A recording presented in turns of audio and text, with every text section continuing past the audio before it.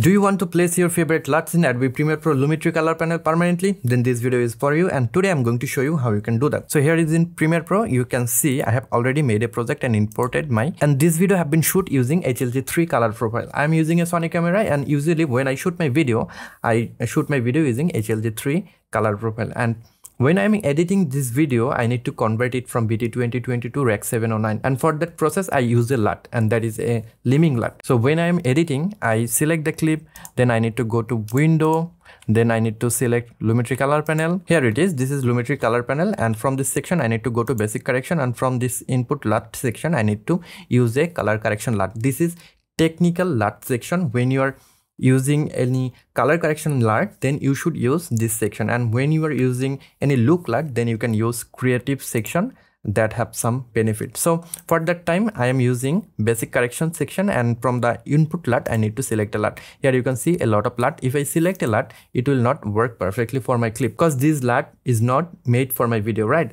I need to use a custom LUT. To select a custom LUT, I need to click here,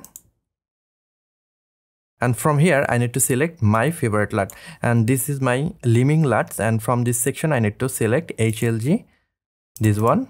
So you can see this video have been color corrected properly using this LUT. The problem is if I close Premiere Pro and open it again, and if I then go here, you will not see this LUT option. You need to again click custom, and then you need to select the LUT. That is a real pain, right? To use those LUTs again and again, you need to copy the LUTs from the directory where you have saved the LUTs.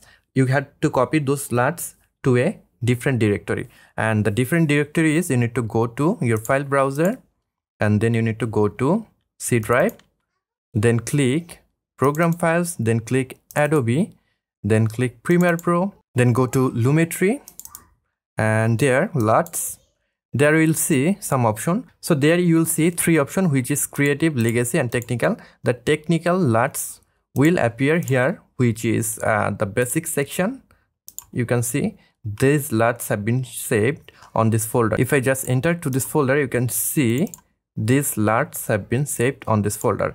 And if you go to creative section, these LUTs are look LUTs. If you want to achieve a certain look, then you can place your favorite LUTs here. So the process is same. If you have some look LUTs, you can copy those LUTs here, and those LUTs will appear in the creative section.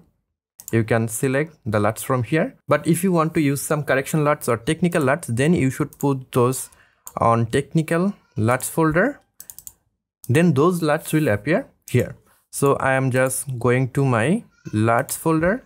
Here is the LUTs that I need to use. I'll just copy all of these LUTs. Then I need to go to that folder, and I need to paste it just like that. So there the process is done. You can just copy this directory. I'll put those directory in the description. This is actually for Windows user. I'll also put the directory for Mac user in the description. You can just go to that directory and copy and paste your favorite LUTs on that folder. Then you need to restart your Premiere Pro. If I just go to this section, you'll see those LUTs is not added here because I need to restart my Premiere Pro. I'm just saving the project, and if I just restart Adobe Premiere Pro,